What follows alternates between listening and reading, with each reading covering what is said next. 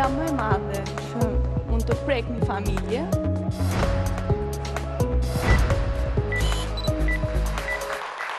Ju përshëndes nga emisioni Historia ime në televizionin Klan, është 27 të shkurtë e enjte, ora shënon 12:30, është takimi i përditshëm nga e hëna në të premten me emisionin Historia ime, ku dhe trajtojmë historitë tuaja, historitë të zakonshme, të përditshme, historitë të mëdha, të forta, ekskluzive, gjithçka në këtë ekran në orën 12:30 tek e fundit për t'u informuar, për të mësuar, për të njohur më mirë njëri tjetrin dhe në momentet e caktuara për të kuptuar që nuk jemi vetëm.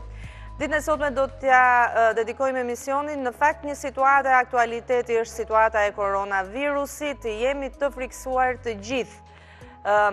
Shifrat zyrtare, prononcimet zyrtare, qëndrimet zyrtare flasin për mos shfaqje, fatmirësisht deri tani të prekurve me koronavirusin në Shqipëri. Megjithatë duket se rrethimi po ngushtohet nga dita në ditë, 12 të vdekur janë shënuar në Itali, janë shënuar rastet e para dhe në vendet fqinje. Ka masa të shtuara të kontrollit në porte dhe në aeroportin e vendit. Do ta nisim me një lidhje direkte me aeroportin e Rinasit. Eriselda Martini na pret atje. Eri, të përshëndes, si është situata, si është fluksi i vizitorëve që lënë Shqipërinë drejt Italisë apo që vinë nga Italia drejt Shqipërisë, si po kryen kontrollet, të lutem gjithçka she aty. Mirela, përshëndesim publikun, jemi drejt për së drejti nga aeroporti i Rinasit, jemi në pikën e kontrollit, në fakt sa po kanë mbritur pasagjerë, janë 2 aeroplan të cilët kanë zbritur nga Vjena për në Tiranë, po bëhet ndërkohë kontrolli. Çfarë shohim? Janë mjek dhe specialistë të shëndetit publik, të cilët janë të pajisur me termometër, lazer, dhe bëhet matja e temperaturës së të gjithë personave të cilët hynë në këto pika kontrolli. Ju i shihni dhe nëpërmjet pamjes së kamerës sonë, çdo gjë është në kontroll, mund të themi. Të gjithë janë të pajisur, mjekët dhe specialistët janë të pajisur me maskat, me dorashkat dhe me termometër lazer. Koordinimi bëhet nga shefi përgjegjësi, i cili më pas, mbasi të mbaroj ky fluks qytetarësh, do të vi dhe do të flasi për neve se çfarë ndodh konkretisht. Ndërkohë sërish të japim pamje live, sa po kanë mbritur edhe pasagjerët e tjerë. Shihni pra. Ja të shikojmë live se si kryet një kontroll pra. Mirela? Po temperatura kur ju matet apo ja e shikojmë? E shikojmë procedurën. Pra, sapo përpara se të paraqesim pasaportën te pika e kontrollit, ju matet temperatura me termometrat me lazer, i shohim punojësit e institucioneve shëndetësore të cilët janë të pajisur me dorashkat, me dorezat e dura, me maskën e dur. Jemi pamje të drejt për drejt, po. Janë specialistë të shëndetit publik, janë edhe mjek. Qartë. Pra kjo është procedura e këtyre ditëve në aeroportin ndërkombëtar të Rinasit. Po. Ke dhe ti një termometër në dorë, çfarë ke atë në dorë? Më pas përgjegjësi do të flasi pasi Po. Ky është një termometër për të treguar që pikërisht matet temperatura me këtë dhe për të hequr. Atëherë Mirela, janë abuzuar shumë në media mënyra se si bëhet matja e temperaturës. Duhet jemi serioz, këta njerëz kanë 10 orë që punojnë, ndrojnë turnet me 10 orë, duhet thënë që janë vërtet heronj, janë njerëz të cilët kanë familje, dhe këta kanë frikë, sigurisht. Eri, e lëm eroizmin e tyre sepse e kanë për detyra e tyre është puna e tyre, në rast emergjencash do t'jenë heronj sepse për këtë punë paguhen dhe kur nuk ka emergjencë. Megjithatë, do të kemi një lidhje tjetër së bashku nga aeroporti i Rinasit, ndërkohë dua të shkoj në Itali, në vendin Qinj, atje ku siç e thash, numri i njerëzve të vdekur nga koronavirusi ka shënuar, ka mbritur në 12. Numri të prekurve është mbi 300, do të kem në Skype Roseta Plumbimin, është mjek e familje në Itali, Roseta, do të kemi tani një lidhje me Skype-in, si që thash, nuk e pas kemi të mundur ta kemi lidhjen me Rosetën, mirë, prezentoj panelin e të ftuarve. Kam kënaqësi të kem në studio Eugenia Tominin, shefe survejancës dhe shërbimit të inteligjencës epidemike, mirë se erdhe. Me profesor Pëllum Piperon, mjek infeksionist, mirë se erdhe profesor, dhe me Erinda Demetin, e cila është pedagoge, vjen nga Kina. E ke kaluar periudhën e karantinës? 3 javë që jam në Shqipëri. Unë punoj jam drejtoreshe marketingut, jo mësuese në një shkollë angleze në Nanjing. në kinë. Sa largë është zonës së Vatrës? Gati 1000 kilometra largë. Nuk është se jemi afër, po Kina është aq e madhe që 1000 kilometra nuk është në një distancë e largët. Plus që lëvizjet e popullatës janë shumë të shpeshta dhe si rrjedhim edhe në qytetin tonë patëm raste të koronavirusit, por shumë të pakta. Masat që morën ishin goxha drastike, por shumë efikase dhe për momentin, sepse unë jam në lidhje të vazhdueshme me ta, ka pasur gjithsej 99, 55 janë liruar, kanë dalë, dhe kemi vetëm një 40 raste që vazhdojnë të kurohen në spital. Si është jetosh në një qytet kur e di, apo në një komunitet kur e di që ka njerëz me koronavirus? Ose që mund t'i kesh prezencë. Ne i kemi në Itali, Maqedonia, me sa di rasti parë dhe na ka kapur frika. Na duket çështje ditësh për ta pasur dhe këtu. Të them të drejtën, fakti që erdha në Shqipëri nuk ka të bëj fare me panikun që t'i iki virusit nga Kina, por më tepër nga izolimi, sepse është pak e mërzitshme të mbyllesh në shtëpi dhe të limitohet shumë lëvizje, dalje, dhe një qytet me 8 milion banor shikon shumë pak rrugëve, prandaj erdha. Informacioni është më se i mjaftueshëm që njerëzit mos panikosen. Në Kinë, që në momentin që plasi virusi, u shpërndasi në media zyrtare, ashtu edhe në media sociale, njerëzit normal, kur është diçka e re trëmben, na kujtua pak SARS-i 2003-shit, plus MERS-i në më vonë. Megjithatë duke pasur informacionin që është një virus si që është influenca paka shumë, si që është gripi, tash si mund të ruhesh gripit? Laj duart shpesh, kujdesu, largohu grupimeve të mëdha dhe mundohu të mbësh sa më pastër shtëpinë, ambientin ku jeton. Fakti që edhe zyrat... Ke më shumë frikë tua, apo kishe më shumë frikë në Kinë? Frikë. Nuk është frikë, se prapë, thash, si mund të shmangesh gripit, por duke pasur parasysh që masat që morën në Kinë ishin më se efikase, mendoj që atje ndjesha pak më relaksuar. Dakord, nga Kina do të shkojmë në Itali. Është Rozeta Plumbini në lidhje të drejt për drejt në Skype. Rozeta, të përshëndes. Faleminderit për përshëndetje. Ju nga cila zonë e Italisë flisni, në çfarë qyteti jeni? Unë jetoj në Piemonte, në Asti. Si është situata në Itali për koronavirusin? Ne kemi parë pamje që boshatisen rafte supermarketesh, nuk ka më dezinfektant duarsh, maska, si po e përjeton Italia? Atëherë, duhet me thanë që ato të infektuarit nga virusi korona në këtë moment janë shtrirë në rajonet të ndryshme. Manë atë numrin më të madh Lombardia, mandej është Veneto, Emilia-Romagna, Liguria, Piemonte, Lazio, Sicilia, Toscana, Marche, Alto Adige. Në Piemonte, ku jetoj unë, ishin 3 raste deri mbrëm, ndërsa në qytetin tem nuk ishte asnjë rast. Mbrëm u hasën edhe rastet e para në qytetin e Astit, 4 raste pozitive, të cilat u ngun direkt në izolim. Duhet me thënë, në momentin që përhap lajmi se në Itali erdhi virusi korona, ato që lutën një rol shumë negativ ishin në rrjetet sociale. U kriju shumë shpejt një psikoz masive, frikë e terrorit. Siç thatë ju, njerëzit fillun të i blej amukina, ushqime, maskat ndryshme, pacientat fillun të i anullu vizitat në spitale. Por Ministria e Shëndetësisë, në bashkëpunim me rajonet e ndryshme edhe me pushtetin lokal, morën masa shumë të forta në mënyrë që me parandalu atë përhapjen e virusit në mënyrë masive. Edhe duhet me thënë që jeta normale është paralizu pak, se janë mbyllur shkollat, janë ndaluar të gjitha aktivitetet artistike, kulturore, sportive, fetare, ekskursionet e ndryshme, udhëtimet e tjerë. Tesh Italia duhet me thënë që është kaluar në atë fazën e dytë, kur njerëzit janë të pa që rastet që ishin të infektuar kanë filluar me u shëru. Edhe janë të ju ndërgjegjësu një vërtetësinë e studimeve që janë bërë përpara në Kinë, edhe që kanë vazhduar edhe në Itali. Do me thënë që ky lloj virusit ka një mortalitet jo shumë të lartë, rreth 5%. Ka më shumë me moshat e vjetra, njerëzit me imunitet të ulët për shkak të smundjeve të ndryshme, edhe më pak fëmijët. Normal, komplikacioni më rëndësishëm met polmonite. Por shifet që është pak më shumë se i grip zakonshëm.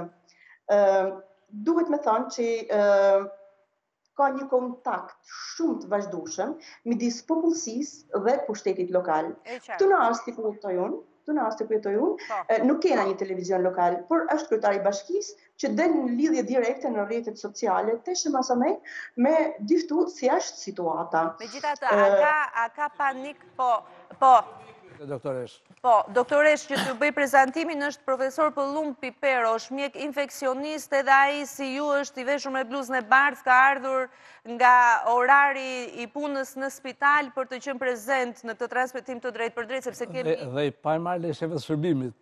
Do hym tek shefi i shërbimit për këtë. Kam një pyetje të lutem. Ju e thatë që mbrëm janë identifikuar 4 raste në Askolin, mos gaboj? Dhe të gjithë janë izoluar. Ku janë vendosur? Janë vendosur në spital, janë izoluar në shtëpi, apo janë izoluar në qendra të veçanta? Të lutem. Këto 4 raste që janë izoluar në Asti, u gjetën në një aktivitet që ishte bërë në Alasio. E kishin qetë në të njëjtin hotel me atë transmetuesin e parë të virusit, edhe janë të izoluar në spitalin e Gjenovas. Kishin shenja klinike? Jo, kanë bërë, njerëzit kanë, ato është me deklaru në kush ka qenë në hotel atë natë, që kanë... Ka qenë persona në kontakt me persona të konfirmuar me koronavirus? Apo vinin nga zona ku ka koronavirus? Jo, këto ishin të rastit, por kishin qenë në Alasio në të njëjtin hotel me personin që ka transmetuar virusin. Edhe i kanë bërë një ekzaminim të gjithë pacientëve, të gjithë njerëzit. Okej, faleminderit.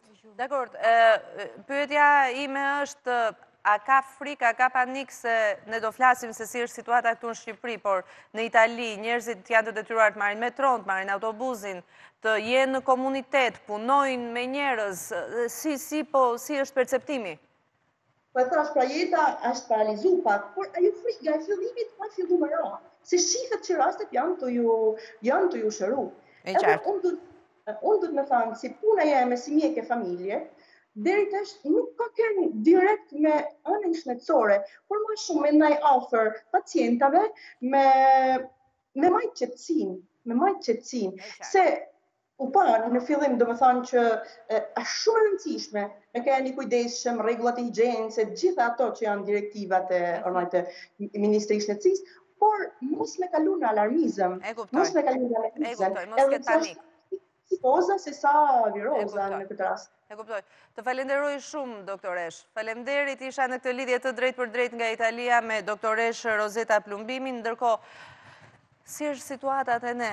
Do të nis me ty, doktor, të vjen edhe i veshur të falenderoj, po si është situatat e këne? A ka fluks njerëzish që vinë të friksuar, ndoshta edhe me situatat tjera viroze? Praktikisht ndjejmë një lloj paniku në qytetarët, kjo ndjehet për ditë, neve shohim qoftë përmes jo kujdesit, po vrapit për të blerë maska, për të blerë detergjent, për të blerë dezinfektant, nuk e di në për farmacia, apo në për lokalet e tjera.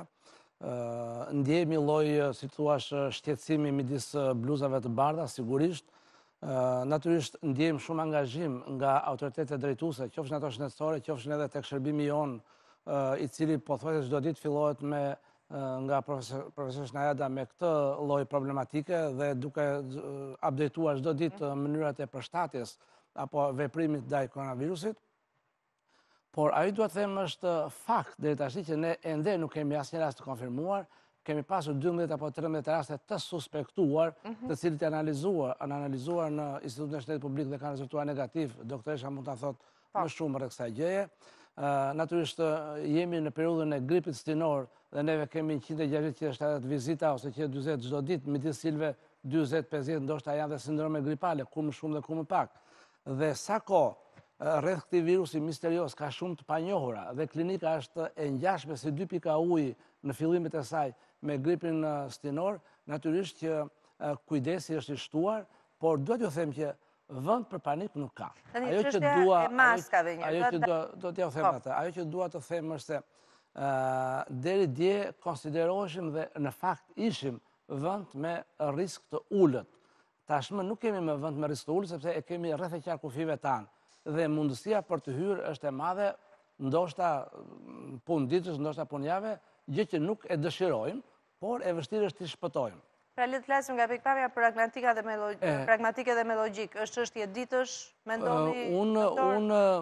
Unë mendoj si mjek i vjetër që nuk është çudi që të jetë punë ditësh, punë orësh, punë javësh, ndoshta asnjë fare, nuk është çudi të jetë, ta kemi dhe të mos e kemi, të mos ketë probleme shëndetësore dhe nuk ka arsye të vetë doktorit dhe nuk identifikohet.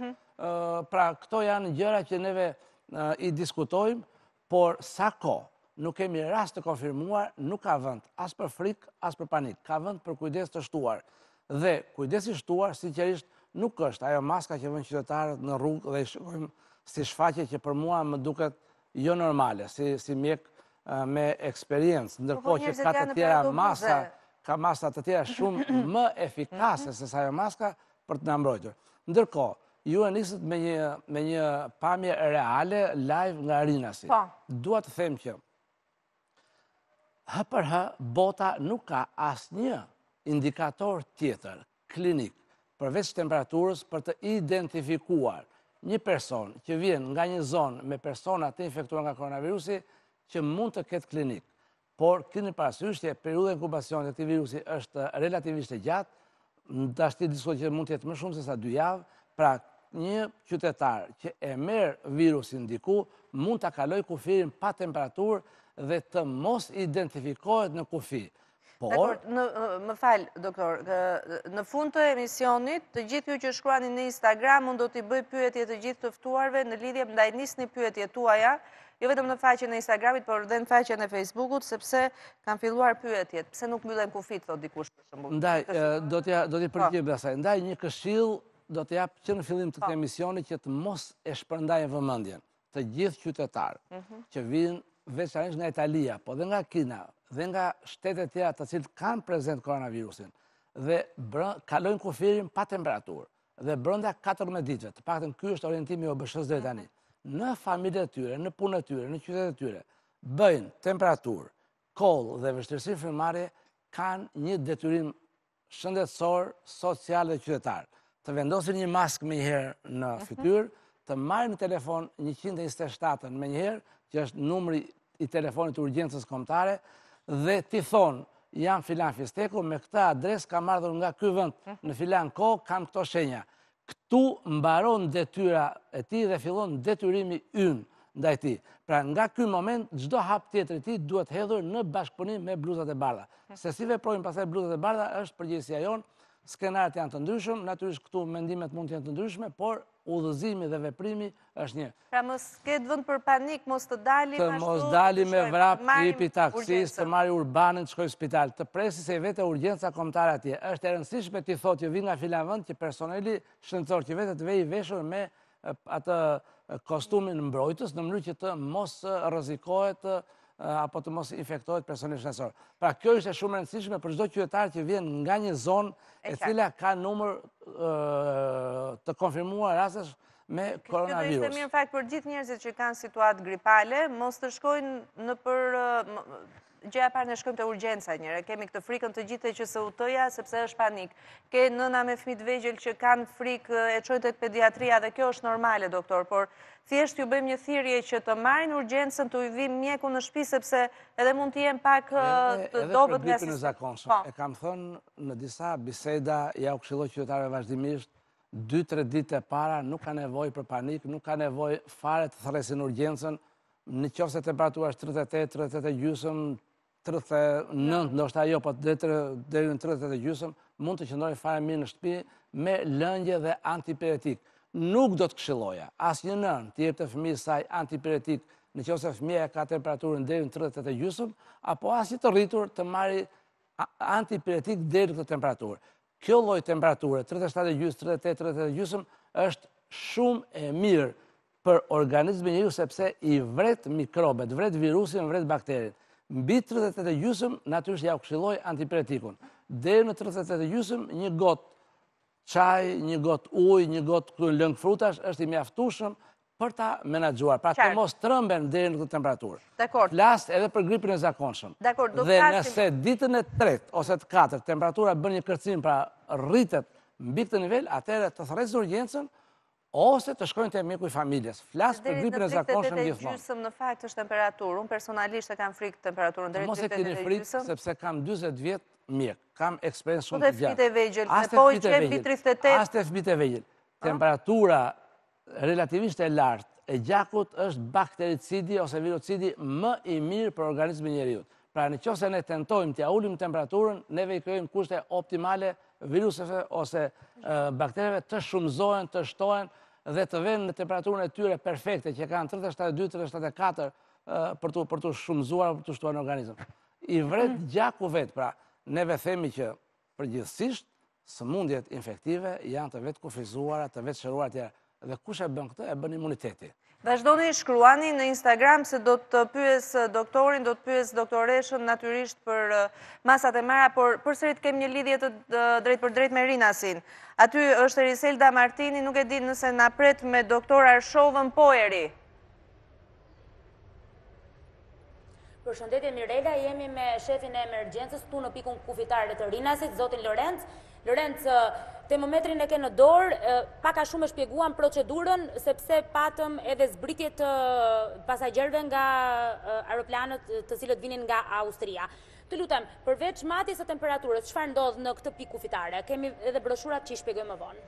Atëherë përveç matjes së temperaturës, domethënë cila është një nga shenjat që themi ne që shoqëron këtë koronavirusin, shenjat e sëmundjes koronavirusit, kjo shoqërohet dhe me një lloj pyetësori me gojë që ne ju bëjmë pasagjerëve që vinë nga zonat me risk. Çfarë nuk kupton pyetësori? Pyetësori është domethënë që nga vini zotëri, nga cili vend i Italisë, sa ditë keni qëndruar, keni pasur kontakte apo jo me njerëz të sëmurë, dhe nëse keni shenjat e tjera klinike që e shoqërojnë këtë sëmundje. Pra, në kohën që matet temperatura, bëhet edhe një lloj intervistimi gojor me pasagjerët. Në momentin që ata nuk kanë asnjë lloj shqetësimi, nuk kanë histori udhëtimi me vendet e prekura, po flasim për rastin e Italisë, atëherë ata lejon të vazhdojnë. Lorenz, në rast se do të identifikohet një rast i dyshim, si është procedura, çfarë ndodh? Atëherë ka protokolle standard. Nëse ne lidhim temperaturën me shenjat e tjera, me historinë e udhëtimit, pra një kompleks gjërash, atëherë ky person quhet i suspektuar. Ne e pajisim atë me maska, me gaz, me veshjet përkatëse dhe këtu në aeroportin Nën Tereza të Rinasit ka një dhomë karantinimi provizore, e cila shërben deri në momentin që të vita marrin strukturë.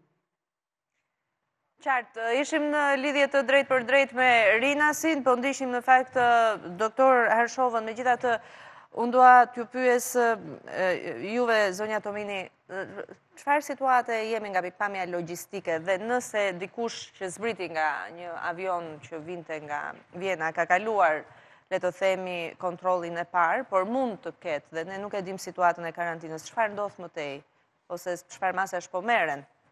Është një proces i tërë që ka filluar që në momentin kur u shfaq epidemia e Kinës, që në ato momente është ngritur algoritmi i shfaqjes dhe i monitorimit të gjithë masave kundrejt personave që kanë kaluar pikën kufitare të monitorimit, por që në një moment të caktuar shfaqin shenja klinike të ngjashme me gripin dhe kanë histori udhëtimi. Fillimisht e kishim vetëm me Kinën, ose më eksaktësisht me Wuhanin, më pas me Kinën, me të gjithë Kinën, dhe aktualisht me të gjithë shtetet që kanë transmetim komunitar, duke përfshirë dhe Italinë. Personat shkojnë në shtëpitë e tyre dhe në momentin që shfaqin shenjë klinike, duhet të telefonojnë 127-ën.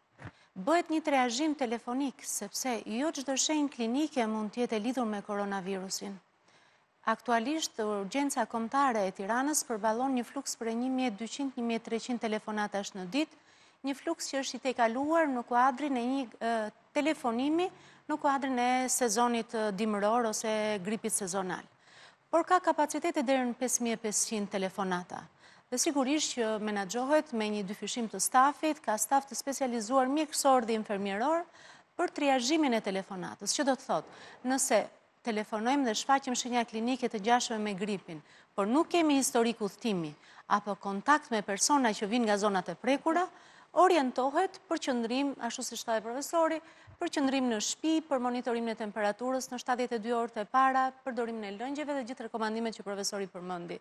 Por nëse rasti do ketë lidhje me historik udhëtime me vendet e prekura, rekomandohet vendosja e një maske respiratore, izolimin brenda ambienteve të shtëpisë. Kemi një maskë, ajo maska që ju mbani në fakt, se dua t'ju pyes si është gjatë orarit të punës. Kjo është një maskë respiratore që thoni ju, apo kjo është një maskë e thjeshtë? Atëre, kjo është maskë respiratore profesionale, maska mjekësore janë maskat ato me ngjyrë boqelli ose jeshile që i gjejmë edhe në treg, apo që mbahen nga gjithë personeli, që mbahen nga gjithë personeli shëndetësor. Kjo është e thjeshta? E thjeshta. Kjo është e thjeshta. Dhe kjo sa herë duhet ndruar? Kjo duhet njerëzit që për shembull se mund të hipin në autobus dhe vendosin këtë. Kur të zbresin nga autobusi duhet ta heqin këtë? Njerëzit që duhet ta mbajnë këtë maskën nuk duhet hypin në autobus. Njerëzit që mbajnë këtë maskën janë duhet të shkojnë në punë, si t'ja bëj? Një sekond. Njerëzit që mbajnë këtë maskën kanë ose rekomandim mjekësor për ta vendosur maskën, ose janë të sëmurë dhe duhet të qëndrojnë në vetë karantinim, ose janë personel shëndetësor që shërben në gjithë strukturat shëndetësore. Maskë që të hypim autobusit në këto momente... Njerëzit që kanë panik, se unë e kuptoj këtë. Jo. Por po përfaqësoj njerëzit që kanë frikë dhe panik dhe blejnë maskën dhe thonë... Goju të lutem më në gjuhën e popullit. Doktoresha është jashtëzakonisht e saktë në atë që thotë. Kjo maskë, zotrin qytetar, nuk ju mbron nga marrja e virusit. Kjo maskë ju ndihmon që në rast se ju jeni të infektuar, të sëmurë dhe me shenja klinike, spërklat e mbështymës që dalin përmes të folurës e të kodit, të mos ja uhithin qytetarëve të tjerë që janë në punën e tyre. Pra, kjo parandalon infektimin e të tjerëve, jo infektimin tuaj. Ndaj nuk është dhe nuk duhet të jetë maskë për të përdorur çdo ditë dhe për ditë dhe pa arsye. Doktoresha e tha, duhet përdorur me rekomandimin e mjekut në rast se duhet, por, do të thotë doktoresha, sa kombahet, pse duhet mbajtur aqe të tjera, por nuk është për ta përdorur dhe nuk keni asnjë arsye për ta përdorur. Pra, nuk ju mbron, nga mbronet të tjerëve nga ju. Në rast se jeni të smur, në rast se jeni me grip të zakonshëm, me kohë dhe për një arsye apo për një tjetër, jeni detyruar të shkoni te spitali, apo të shkoni te mjeku i familjes, apo të shkoni te një komshiku ta diun, vendoseni, por ndryshe nuk ka arsye ta vendosni. Po dikush që kujdeset për dikë që është me grip në shtëpi, se për shembull bie virusi, janë 4 persona. Pra ta mbaj personi që është me grip, jo personi që nuk është me personi grip. që kujdeset për të, pra se njerëzit tani doli maska dhe janë gjithë me maskë, dhe nuk e din pse e përdorin. Dhe nuk e din që ajo maskë maksimum mund të mbahet 2-3 orë, sepse mbas se konsiderohet e ndotur dhe ajo, dhe nuk ka si lloj vlere më, përkundër kjo maskë edhe kur e rekomandon mjeku duhet mbajtur 2-3 orë. Maksimumi, se pastaj ajo është bëhet ndotet për veten e vet. E kuptoj. Pra, nuk ja u rekomandoj, nuk ka arsye ta vendosni, nuk ju mbron, gënjeni veten.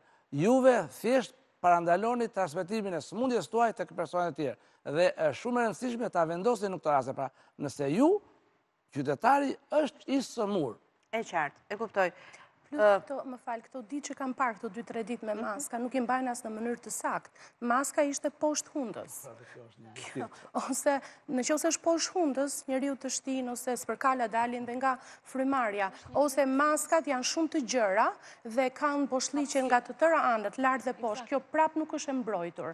Për shembull, kam parë fëmijë të vegjël me një maskë kaq të madhe që nuk ka lidhje. Nuk është se ka vlerë, do të thënë kjo e thon kot vetëm sa e mbani më tepër për të thënë që për qetësuar mendjen, por nuk është se ka efekt. Ulur atë psikozën e koronavirusit, se normalisht nuk duhet të mbahet dhe nuk duhet kryojmë atë interesimin ekstrem të depove farmaceutike apo të farmacive tona për të blerë dhe për të krijuar një lloj stoku të tillë për të mbrojtur. Nuk mund të mbash një maskë nëse nuk je i smur ose nuk i shërben një personi të smur. E qartë.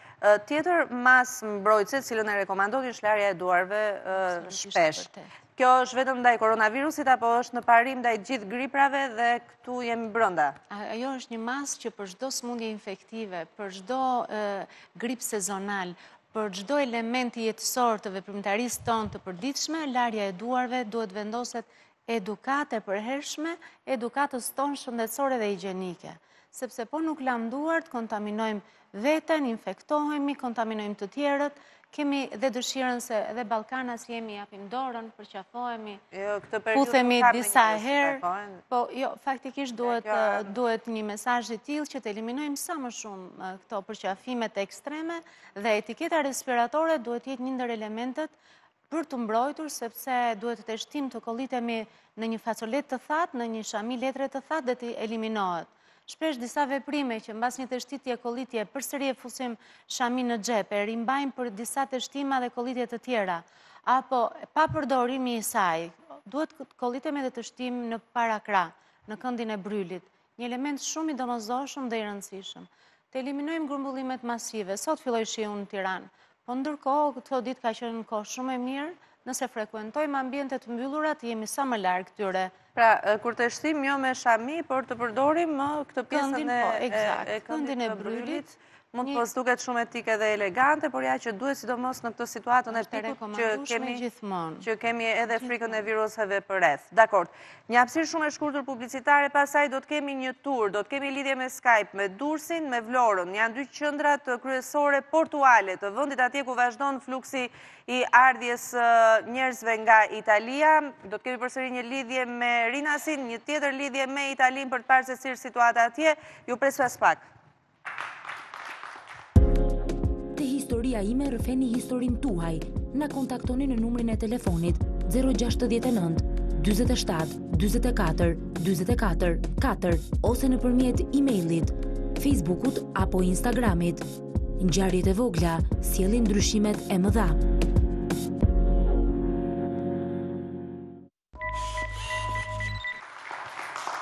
Kthehem në studio, ne folëm për masat që duhet marrim, i kemi thënë, i kemi stërthënë, do vazhdojmë t'i themi gjatë gjithë këtyre ditëve. Por një pyetje që më vjen është, nga ta dallojmë që është koronavirus nga gripi tjetër, për shembull? Kjo është një pyetje mjaft e vështirë edhe për ne profesionistë e shëndetit, jo më pastaj për qytetarët, ndaj ju kemi thënë të gjithë qytetarëve. H për H diferencimin e bëjmë duke u mbështetur në të dhënat epidemiologjike. Pra një person që potencialisht ka pasur kontakt me persona të infektuar nga koronavirusi në vendet e origjinës apo në vendet e tjera, si ku janë tash në vendet tjera europiane, veçanërisht Italia apo vendet fqinj, dhe ka këto shenja që ngjajnë me gripin e zakonshëm, duhet ta konsiderojë veten potencialisht të prekur dhe nga koronavirusi. Pra, në këtë situatë, në këtë fazë, e vetmja ose i vetmi indikator është ai epidemiologjik, jo klinik, se klinikisht ngjan tërësisht si gripi i zakonshëm. Diferencimin e bëjnë në fund fare analizat që bëhen te doktoresha në ISHP, duke marrë tampon nazal apo nazofaringal dhe çohet e ekzaminohet atje. Sa të mbrojtur jeni ju si personel mjekësor, doktor? Sepse ju i vizitoni gjithë pavarësisht maskës, por jeni të ekspozuar më shumë se kushdo. Besoj është pyetja më e rëndësishme që më është bërë këto ditë nëpër televizione, sepse unë jam bërë çik kështu tash nga një këtë tjetri, për shkak të eksperiencës ndoshta. Për të thënë të vërtetën, janë marrë të gjitha masat që personeli shëndetësor të jetë i protektuar, i mbrojtur. Gjithnjë kam përmendur që ky zinxhir i gjatë veprimesh dhe reagimesh ka 3 hallka kryesore. Së pari, informacioni me publikun, me qytetarët dhe këshillat si ta parandalojmë. I kemi të gjitha mundësitë të kufizojmë maksimalisht numrin e rasteve. Pra kjo është shumë e rëndësishme edhe nga profesionistët. Së dyti është ngritja kapaciteteve, dhe kjo është shumë e rëndësishme, ngritja kapaciteteve spitalore për të përballuar fazën e parë apo fazat e para të sëmundjes, se pastaj koha apo sëmundja apo zhvillimi i gjatë do na mësoj si të ecim më tutje. Dhe këto kapacitete janë ngritur në qendrën spitalore universitare në Tereza dhe në shërbimin e sëmundjeve infektive, s'ka të thotë 2 dhoma super të pajisura në shërbimin e urgjencës, 4 dhoma super të pajisura tek shërbimi i terapisë intensive, por prapë në infektiv, dhe me njëherë pajisja të gjitha dhomave të infektivit me oksigjen, me kushtet e domosdoshme për të përballuar fazën e parë. Dhe së treti, mbrojtja e personelit shëndetësor. Është jashtëzakonisht e rëndësishme mbrojtja e personelit shëndetësor, e kam thënë dhe vazhdoj ta them, ata janë më të ekspozuarit, edhe në kohë dhe në hapësirë. Dhe mundësia që ata të jenë heronjtë e parë, sikur është edhe mundësia që ata të jenë dhe dëshmorët e parë. Faktet nga shumë vendet të tjera që kemi pasur humbi në personel shëndetësor janë tashmë të demonstruara, i njohim. Dhe kujdesi për të mbrojtur bluzat e bardha së paku në shërbimin e smunjeve efektive, atë që prekim ne çdo ditë me dorë, ka qenë maksimal. Po thuaj se një javë rresht jemi trajnuar nën kujdesin e shefes shërbimit profesoresh Çomos për të veshur, për të zhveshur si vishemi, si gjishemi disa herë. Si vendoset maska, si nuk vendoset. Sa mund të mbahet maska? Sa duhet ta mbani maskën ju që jeni? Ne jemi detyruar që në rast se suspektojmë, dyshojmë, apo në këto situate, të mbajmë kryesisht maskat profesionale. Sa zgjat një vizit? Një vizit zgjat nga 5 deri në 15 minuta, ndonjëherë dhe më shumë. Maksimalisht e mjaftueshme për t'u ekspozuar. E qartë, për ta marrë virusin, po kalove nga 15 minutat. Por, po ju them, të gjithë, edhe mua që më shihni këtu, disa herë vishu, dhe për t'ju thënë të vërtetën, i kemi kapacitete nevojshme, maskat, veshjet, për të qenë të mbrojtur, për të mos qenë të ekspozuar. Dakor, do ta vazhdojmë bisedën, por më parë do shkojnë Durrës. Ngelida Arapi na pret atje në lidhjen me Skype. Ngelida, të përshëndes. Si është situata në portin e Durrësit? Të përshëndes Mirel. Në fakt situata në portin e Durrësit paraqitet e qetë, pasi në momentin që tragetet ndërrin nga ana e ekipit mjekësor, të cilët tashmë janë shtuar në numër që prej përhapjes së virusit në shtetin fqin Itali, që ndrojnë pikërisht në terminal, aty ku zhvillojnë kontroll suajse për çdo udhëtar që zbret. Kontrollet kryesisht ushtrohen në drejtim të matjes së temperaturës me termometër lazer, por nga ana tjetër ushtrohet edhe një pyetësor për sa i përket pasagjerëve të cilët prekin këtë territor, pra pikërisht portin e Durrësit. Nga ana autoriteteve pyeten nëse kanë udhëtuar apo kanë qenë në kontakt me qytete të cilat tashmë është përhapur koronavirus, gjithashtu një grup tjetër, po nga inspektoriati shëndetësor, mbahen shënim gjeneralitetet e personave, numri i telefonit, apo edhe adresa ku këta të fundit do të shkojnë në vendin tonë me qëllim që të kenë komunikim të vazhdueshëm nëse shfaqin probleme apo simptoma të ngjashme me koronavirusin. Ajo çka duhet të theksoj është se përgjatë ditëve të fundit në portin e Durrësit ka pasur një shtim të numrit të udhëtarëve të cilët kanë vorritur në vendin tonë, për afërsisht në ditë zbarkojnë rreth 500 shtetas, por të paktën nga të dhënat e deri tanishme nuk rezulton që ndonjë prej udhëtarëve ka pasur simptoma të ngjashme me ato të virusit. Dakor, Ngelida, të falenderoj në qoftë se faleminderit Ngelida Arapi nga Durrësi, në qoftë se kam lidhjet në Merinasin, thjesht për të parë sepse po vazhdojnë avionët të vinë, është një avion tjetër i linjës së Frankfurtit, nëse e kemi direkten thjesht për ta ilustruar me pamje. Risela Martini vazhdon të qëndrojë atje thjesht për të parë rutinën se si po vazhdon procedura e kontrollit.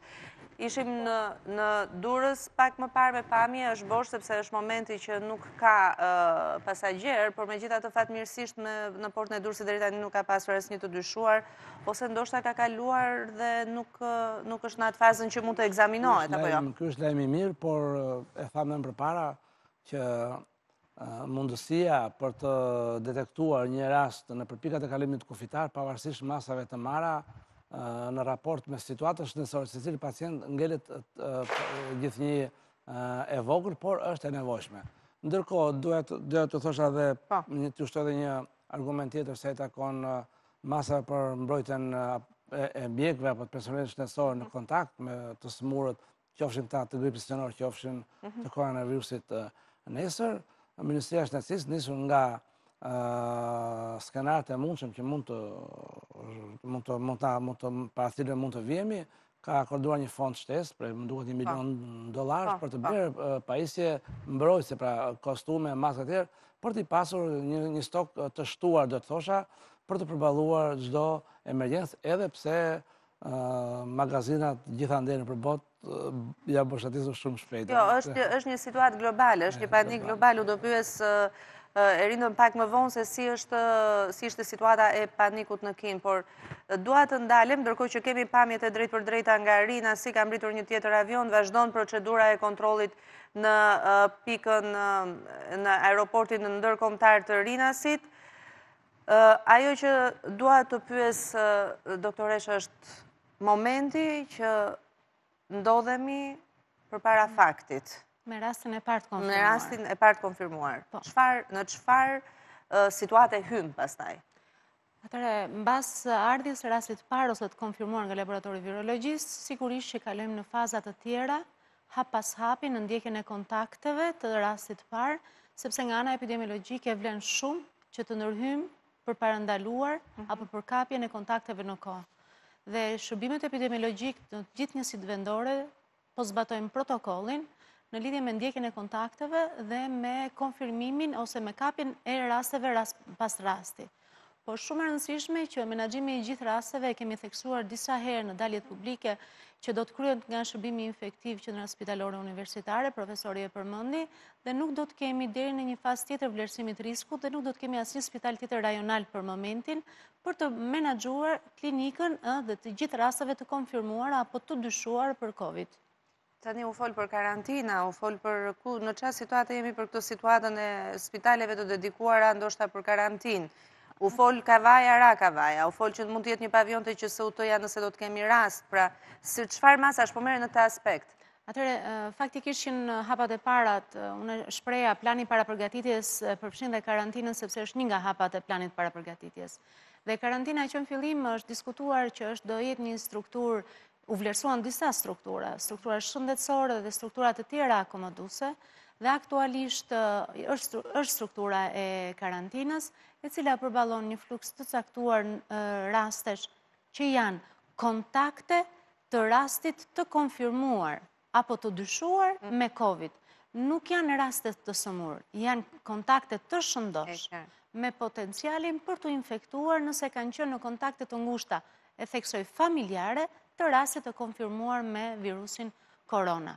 Por, fakti që këta persona do të qëndrojnë të brenda kësaj godine të karantinës, kanë një staf të përcaktuar, të trajnuar, të cilët do të përkujdesen, sipas protokollit të ndjekjes së këtyre personave përgjatë 14 ditëve.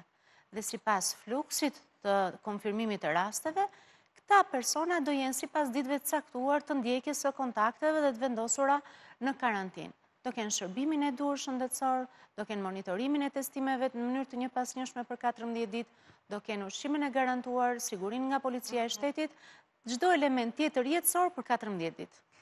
Dakor, ndërkohë që më bëni gati lidhjen me Vlorën, unë në fakt dua të pyes një person që vjen nga Italia. Dhe mund ta ketë virusin, por nuk është në fazën e kalon kontrollin e parë, tasëm nuk ka temperaturën. A duhet ketë një kujdes personal, ndoshta vetë që për këtë periudhën e karantinës të rri në shtëpi, për shembull, kam dashur të ftoj njerëz që kanë ardhur këto ditë nga Italia dhe më thanë, shiko Mirela se do hysh në karantinë kot, më mirë lër të kaloj kjo periudha e 14 ditëve. A do të ishte një këshill kjo për njerëzit që vinë nga Italia apo është personale kjo, vetë karantina? Kam gjykimin tim në këtë aspekt. Unë jam personalisht jam kundër karantinës në koncepte në stilin klasik të asaj karantinës klasike me ato kapanon të mëdha apo me ato hotel të mëdha të merat. Për mua karantina është një sistem veprimesh dhe masash të cilat mundësojnë zvogëlimin e dëmit të një epidemie. Në konceptin tim karantina është koncept kufitar. Pra në qoftë se një rast vjen dhe ka këto shenjat mund të karantinohet dhe pastaj prej këtu çohet atje ku duhet. Por rastet që kanë ardhur nga Italia, që kanë ndetur një javë në shtëpi, pra kanë pasur kontakt me familjarët dhe mbas një javë apo 10 ditësh sëmuren dhe konfirmohen me koronavirus, që kishin për ta dhënë e kanë dhënë.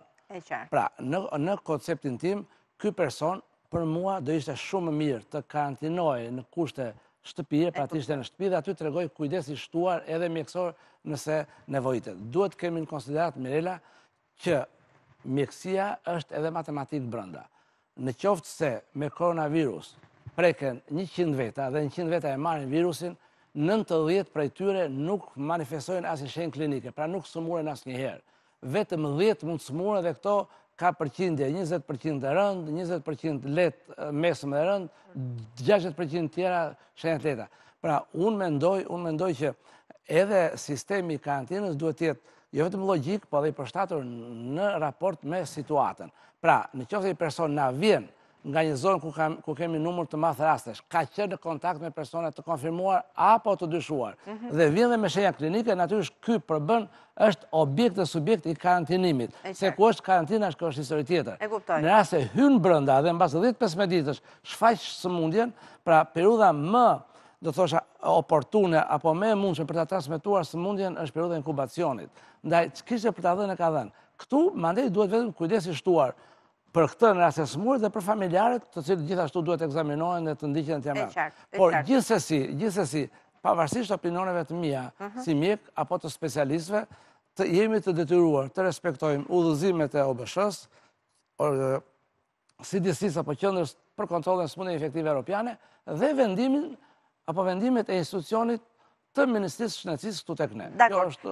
Një shkëputje shumë të shkurtër publicitare sërish, pas pak do të kemi një lidhje me Skype me Vlorën për të parë se si është situata në portin e Vlorës, do të kemi një tjetër lidhje me Italinë për të parë si është situata e mentalitetit italian në këto përballje kur janë të paktën 12 të vdekur mbi 300 të prekur nga koronavirusi. Pas pak ju pres përsëri në studio.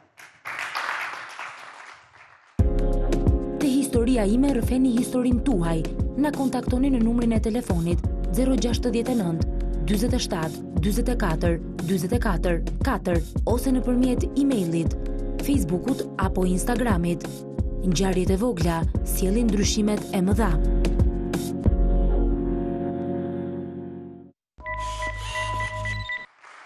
Atëherë kthehemi në studio. Përpara se të lidhem me Altin Pavlo në Vlorë, dua të konsumoj një mesazh që më ka ardhur. Është një shikues i emisionit në këtë moment, thotë: vetëm në Kavaj janë izoluar dje 5 banor nga burime të brendshme, thonë që kanë dalë pozitiv si raste, po i mbaj në karantinë. Drejtori i Spitalit Kavajës ka dhënë dorëheqje në mënyrë jo publike.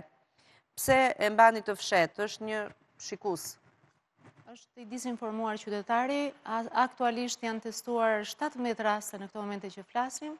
Të gjithë kanë rezultuar negativ. Nuk mund të shpëtoj asnjë rast dhe të konfirmohet në institucione të tjera, sepse shpesh dhe në mënyrë sistematike kemi theksuar. Diagnoza laboratorike kryhet pranë Institutit të Shëndetit Publik, i vetmi laborator virologjik referencë nga Organizata Botërore e Shëndetësisë, i certifikuar prej saj me kapacitetet për nivelin e biosigurisë.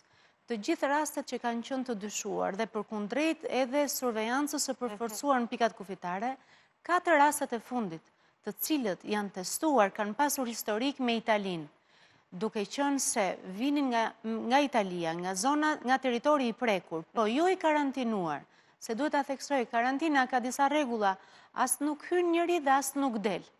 Dhe udhëtimet e personave kanë qenë nga zonat e afërta me vendosjen e karantinës, kanë shfaqur klinik, janë vetë izoluar brenda 24 orëve, kanë shprehur shenjë klinike dhe nëpërmjet triazhimit telefonik, Instituti i Shëndetit Publik me strukturat përkatëse rajonale ka marrë mostrën e tamponit nazofaringeal dhe për 24 orë janë testuar 4 mostra.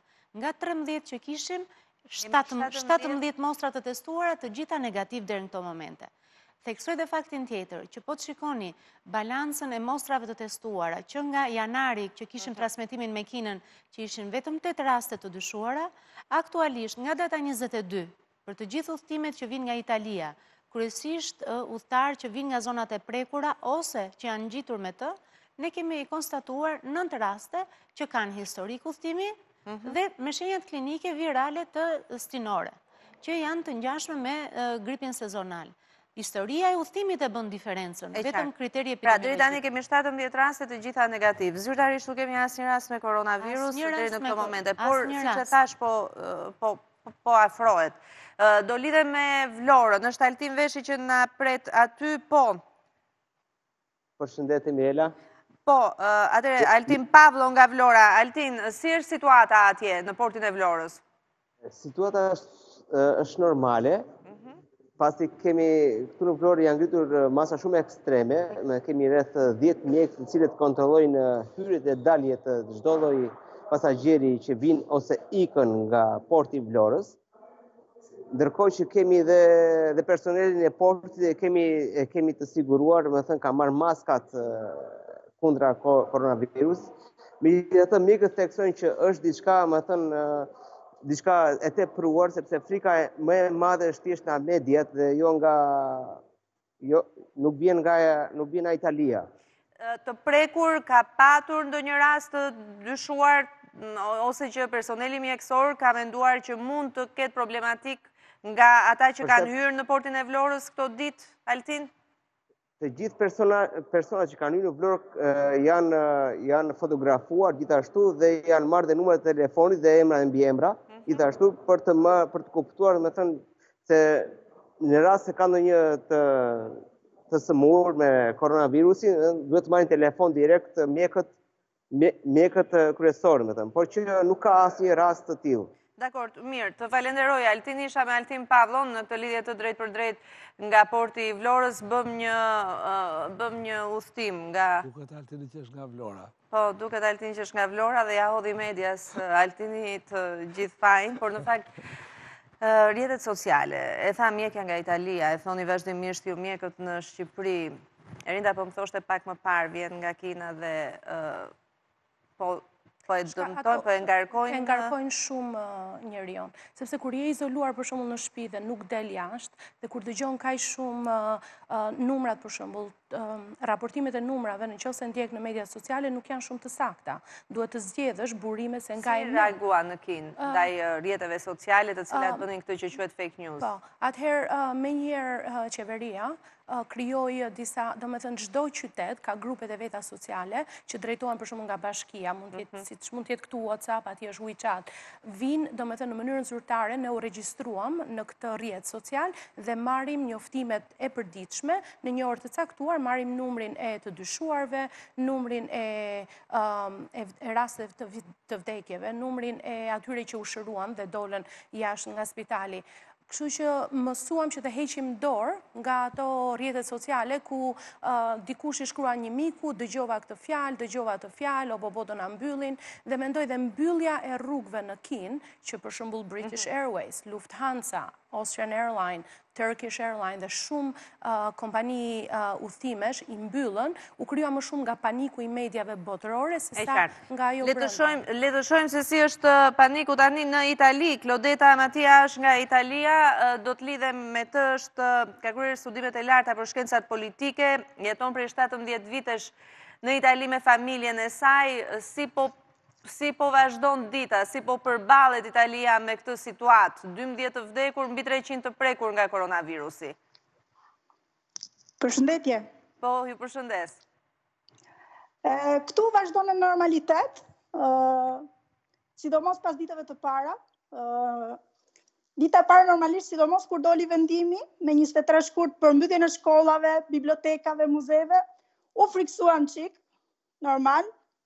Pastaj fillom të mësoheshim edhe ne me këtë gjë, domethënë që po na vinte sa gjithmonë më afër virusi, por nuk jemi aq të alarmuar, domethënë, sa ditët e para normalisht. Çdo gjë vazhdon, shkollat tash janë të mbyllura, por vendet e tjera publike janë të hapura, restorante, bare, pishinat komunale, vazhdojmë të shkojmë punë normalisht. Kështu.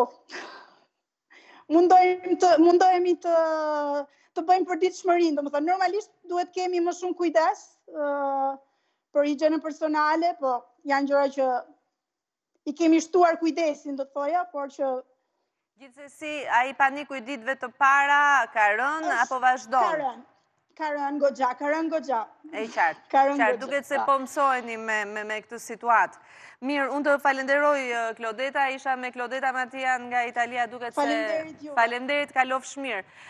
Duket se, në fakt, njerëzit po e kalojnë atë valën e partë panikut dhe po mësohen që ta menaxhojnë me pragmatizëm tek e fundit situatën. Unë besoj që mesazhet që vijnë nga Italia janë domethënëse, çka do të thotë ajo që kemi thënë disa herë, ky është një virus i ri, është një virus me shumë të panjohura, është një virus misterios, ka rritur shumë vëmendjen e autoriteteve shtetësore në mbar botën, ka rritur shqetësimin, pse jo dhe panikun e qytetarëve, por krahasuar me gripin e zakonshëm, veçanërisht me një nga viruset më shumë qarkulluese të kësaj periudhe, siç është H1N1 apo dikur i quajtur gripi i derrit, dëmi i tij është shumë më i vogël se sa gripi stinor. E kam thënë, vazhdon ta them vazhdimisht, pra dëmi flas në jetë njerëzish, por dhe në numër të prekur rastesh. ndoshta nuk vjen dhe unë do uroja mos vinte, por në momentin që do të vinë ndoshta lajmi, që kemi një të prekur me koronavirus. Si do të ndryshoj qasja, çfarë këshille na jepni? Jam i sigurt që rasti i parë i konfirmuar këtu ndoshta do shtoj edhe kuriozitetin, ndoshta mund shtoj edhe panikun e qytetarëve, do t'ju thosha që sikundër ka ndodhur në vende tjera, duhet të ndodhi normalisht edhe tek ne. Neve kemi avantazhin shumë të madh që jemi ndoshta në fund, pra jemi një muaj e ca mbrapa shpërthimit të epidemisë në Kinë dhe koha na mundsoi të marrim disa masa, por dhe të dëgjoj veshin më shpesh çfarë ndodhi këtu, çfarë ndodhi atje. Ndaj dua të them që asgjë jashtëzakonshme nuk do ndodhi. Ne do jemi në përditshmërinë e punës tonë duke përballuar ngarkesa, duke përballuar dhe koronavirusin e ri, të cilin nuk dëshon të na vi, jemi përgatitur, por natyrisht ballafaqimi dëshmon sa të përgatitur jemi, por do t'ju thosha qytetarëve që gjithsesi nuk ka asnjë vend për panik, ka vend për kujdes të shtuar, jo kujdes normal, kujdes të shtuar, sepse dy viroza qarkulluese në të njëjtën kohë e rëndojnë situatën epidemiologjike dhe atë shëndetësore. Ndaj, ato masat e thjeshta, që ja u themi me qindra herë, larja e duarve, kujdesi kur kollitet me poteshtim dhe mos frekuentimi i qendrave të mbipopulluara apo kujdesi ndaj personave që vijnë nga zonat e prekura, është i mjaftueshëm për ta mbajtur maksimalisht larg këtë virus të ri. Eugenia, edhe pyetja është e njëjtë. Momenti i parë që ne kemi një rast, jemi gati për t'u përballur si me logjistik, por edhe për të ndaluar mos përhapjen pastaj? Është mëse e drejtë edhe interesimi, po edhe pyetja juaj. Fakti është që në momentin e parë që shfaqet rasti i parë, kalojmë një plan veprimi tjetër, i parapërgatitur tashmë. Të gjithë strukturat janë në gatishmëri, shpresojmë që të jetë sa më i vonët ose të mos na preki, po pamundshmëri nuk është se mund ta themi. Fakti është me rastin e parë fillojnë të ndiqen kontaktet, janë mobilizohen sipas hallkës së riskut të gjithë strukturat shëndetësore, si dhe janë përllogaritur disa skenare të mundshme të hasjes së rasteve nga 1 deri mbi 300 raste të konfirmuara në Shqipëri. Plani do të hyjë në zbatim duke angazhuar gjithë sistemin shëndetësor më pas, kështu që është shumë e rëndësishme mos krijojmë panik, të shtojmë interesimin shëndetësor dhe të respektojmë zinxhirin e komunikimit. 127 duke u lidhur shenja klinike me triazhin e udhëtimit, me historikun e udhëtimit. Të evitojmë daljet e kota, daljet e shpeshta, sidomos mosha e 3 duhet ketë shumë kujdes. Është targeti i këtij koronavirusi dhe i këtij lloji gripi. Mosha e 3 dhe të smurët kronik, sidomos ata që vuajnë nga mushkrit, pra duket sikur janë këshilla që i kemi thënë, do vazhdojmë t'i themi në edicionin e lajmeve këtu në televizionin Klan në orën 15:30, natyrisht që do të keni një përmbledhje të gjithë zhvillimeve të ditës me fokus te koronavirusi. Nuk e themi për panik, po themi një realitet. Po ngushtohet harta e koronavirusit, jemi të rrethuar nga virusi, shpresojmë mos të hyjë, por edhe nëse do të jetë i prekur i parë, ta menaxhojmë me pragmatizëm dhe me qetësi, dhe secili nga ne të marrim masat në radhë parvetjake dhe pastaj edhe për komunitetet ku jetojnë. Ju falenderoj shumë që erdhët. Kryesisht ju, doktor, sepse jeni shkëputur nga puna, por këshillat tuaja janë më të vlefshme përmes një ekrani më të madh se sa atje. Faleminderit. Faleminderit Erinda, faleminderit Eugenia, faleminderit ju që na ndoqët. Bashkë ju pafshim nesër në orën 12:30. Ajo kthye në një forcë që ka thuar se për veten e tij dhe për neve. Nuk ka rrethej dot dëshpërimin. Ishte ndryshe nga të tjerat. Dhuna vazhdonte psikologjike, fizike, Hindja më e madhe që mund të prek një familje,